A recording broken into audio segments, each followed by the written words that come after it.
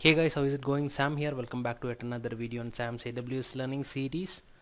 I know it's been a while. I was literally out of town for some time, and again, without further ado, let's get into the topic. So today we are going to take a look at the database services. Amazon offers a wide variety of database services, namely RDS, DynamoDB. They offer Elasticache. They have Redshift, DMS, which stands for Database Migration Services.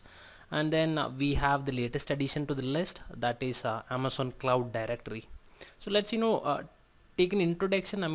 Let's try to understand briefly what these are.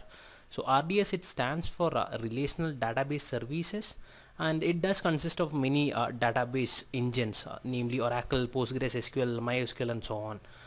And these are hosted on cloud, and these are available for the customers to use.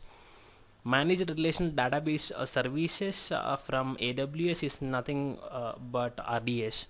This is very essential for the exam. This is very essential if you are planning to work on AWS platform. And then we have something called as DynamoDB. That's another managed NoSQL database in AWS, and it's a non-RDS, it's non-relational database service offering from Amazon. This is gaining popularity, and maybe this is something to watch out for. So DynamoDB is there. And then moving on to the next item, we have Elasticache. That's another offering from AWS. Essentially, this is an in-memory cache to help the DB. It'll help to improve your database performance. So Amazon decided, okay, why don't we provide it as a a dedicated service? And they came up with the idea of Elasticache. So cache the data in cloud to improve DB performance and to reduce DB load. That's what Elasticache does. And then we have Redshift. This is a fast, simple, cost-effective data warehousing solution from AWS. Data warehousing, this data scientist and data science, it is gaining popularity. So there it is. Amazon's own data warehousing solution is known as Redshift. Then we have DMS. It stands for Database Migration Services.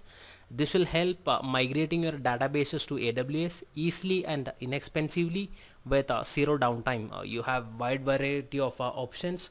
You can move to all the available database that are supported by AWS.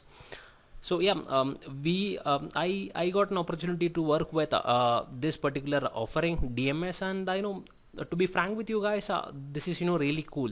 So we'll talk about in a bit. And the final one, the latest addition to the list, is Amazon Cloud Directory. So this is to this will build flexible cloud native directories for organizing hierarchies of data along multiple dimensions. So this is kind of still in preview, so we are yet to explore more on this particular thing. So definitely that's something to watch out for. Now let's take a look at RDS. RDS stands for Relational Database Service. And what is this relational database, guys? It's a collection of data items with predefined relationships between them. If you are confused, anything, the conventional databases are known as RDS, Relational Database Service. Data items are organized as a set of tables and columns and rows. You have a typical database, and you will be having a table which consists of columns and rows. Data will be arranged into columns and rows. So each row in the table represents a collection of related values of one object or an entity. Tables are used to hold the information about the objects to be represented in a database. Each column in a table holds a certain kind of data, and a field stores the actual value of an attribute. The row in each table could be identified with a unique key. Identifying and row among multiple tables can be made related using foreign keys. This data can be accessed in many different ways without reorganizing the database tables themselves. So as I was saying, this is the conventional database, the one which we have been using from long time. You have a table. It consists of as I said, rows and columns, data will be arranged into that. You have the concepts of foreign key, primary key, secondary key, and things like that. So those are those are covered under RDS. So I just wanted to give you an overview on that. And then these are the relational database engines that are supported by Amazon. On Amazon you have 6 different RDS offerings. The very first one, it is Amazon Aurora. Then we have Oracle. We have support for Microsoft SQL Server. We can have MySQL hosted in AWS. If you are interested, you can even have PostgreSQL and MariaDB also. So these are the 6 database engines that is supported by Amazon. So let's take a look at Amazon Aurora. So Amazon Aurora is a MySQL compatible relational database engine that combines the speed and availability of high-end commercial database with the simplicity and cost effective of open source databases. Amazon Aurora provides up to 5 times better performance than MySQL with the security, availability, and reliability of a commercial database at 1/10 of the cost. So let me give you a real-time scenario. We were, most of our applications we were using MySQL. There are many applications using MySQL as a database. So when Amazon came in, we thought, okay, why don't we understand Amazon Aurora? So there was a proof of concept done on Aurora, and we actually were amazed. The results were awesome. The performance was improved. So we were using DMS to manage the migration. We have actually migrated from our standalone MySQL database to the cloud-based Amazon Aurora. That's that. And next thing is Oracle DB. Amazon does support Oracle DB. Amazon RDS allows you to deploy multiple editions of Oracle database in minutes with cost efficient and resizable hardware capacity. You can bring existing Oracle license or pay for license usage by the hour. That's the beauty of it. If you are having a valid license, Oracle license, you can use it on the cloud on the AWS platform.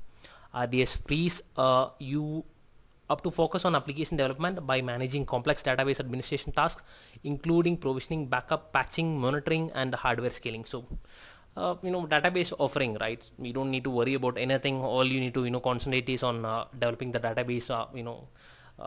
Rest of the things, the typical day-to-day DBA activities, database administration activities, it will be taken care by Amazon. Best example is backups, patching, monitoring, and hardware scaling.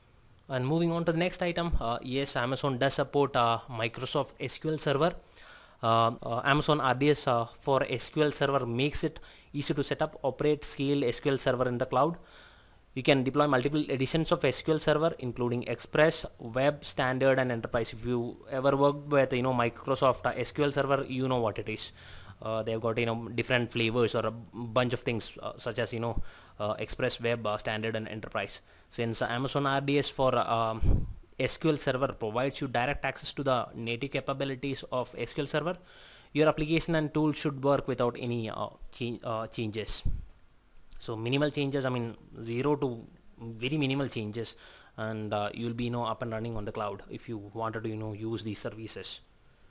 And MySQL, it's an open source relational database management system used by very large number of web-based applications. So I was telling you this example, right? Most of our application, the company related applications, they were using this MySQL. The reason is simple. It is open source, plus resources who has knowledge on MySQL, it was plenty. So we thought, okay, why don't we use MySQL, plus all the database designing and other considerations. We came to the conclusion we are going to use MySQL. So back then we were using MySQL, and now we are on Amazon Aurora. Amazon RDS for MySQL gives you access to the capabilities of a familiar MySQL database, MySQL database engine. This means that the code application and tools you already use today with your existing database can be used with Amazon RDS without any changes. And then PostgreSQL. PostgreSQL is a powerful enterprise class open source object relational database system with an emphasis on extensibility and standards compliance. PostgreSQL boasts many sophisticated features and runs stored procedures in more than a dozen programming languages, including Java, Perl, Python, Ruby, TCL, C++, and its own PLSQL, PostgreSQL, which is similar to Oracle's PLSQL. So yeah, because of the wide variety of the support they offer, it gained popularity, and people are using it. If you wanted to use the same thing on cloud, yeah, Amazon does provide the support. And then finally, MariaDB. MariaDB is a MySQL compatible database engine, which is a fork of MySQL, and is being developed by the original developers of MySQL. So that's something to watch out. Amazon RDS makes it easy to set up, operate, and scale MariaDB deployments in the cloud. With Amazon RDS, you can deploy scalable MariaDB databases in minutes with cost-efficient and resizable hardware capacity. And then we have something called as a non-relational database, right? The best example from Amazon is DynamoDB. So what is this non-relational database? We know what is a RDS, I mean at least the basics of it. We have a table, and it is consisting of rows and columns. Data will be put into it. There will be unique key, primary key. We have something like what do you call secondary keys, foreign keys. There will be relation between data sets and things like that. So now coming back to the question, what is a non-relational database? So this is something very new, and this has been evolved as we speak. A non-relational database is any database that does not follow the relational model provided by traditional relational database management system. This category of databases, also referred to as a NoSQL database, has seen steady adoption growth in recent years with the rise of big data applications. So that's something to remember. Big data applications, they keep on using NoSQL databases. That's how we call them non-relational database or NoSQL databases. So NoSQL and not only SQL describe an approach to database design that implements a key value store, document store, column store, or graph format for data. So this is how the data will be stored.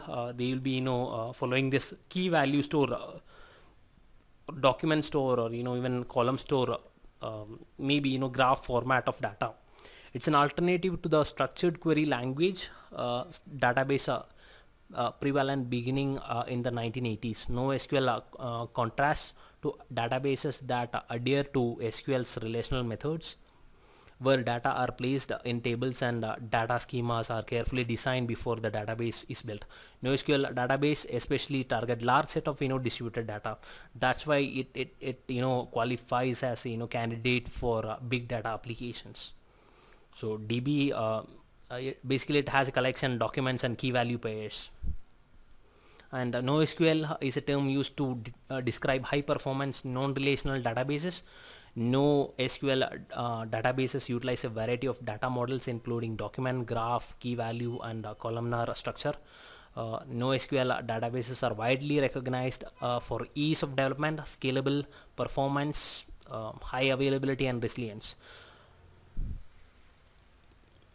And moving on to the example, we were talking about NoSQL database. So the best offering from Amazon on this criteria is on this category is DynamoDB.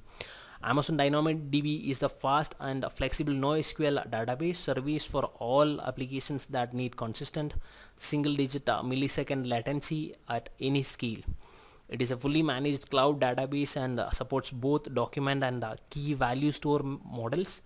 It is flexible data model and reliable performance makes it a great fit for mobile, web, gaming, ad tech, Internet of Things, and many other applications. So yeah, I'm thinking to do a lab session. First, let's cover the basics. Briefly understand what is what, and then maybe we can have a lab session wherein we will see the benefits, the features of these offerings from AWS. But trust me on this, guys. If you wanted to use NoSQL, DynamoDB is the best option from Amazon. This is something on the go itself. We can scale up you have so many options. Yeah, that's something which we'll see. Let me know. I've been lately getting many questions. I'm trying my best to answer most of them. If you find any delay or something, just remind me. I'll try to answer them. Thanks for watching, guys. I'll see you in the next one.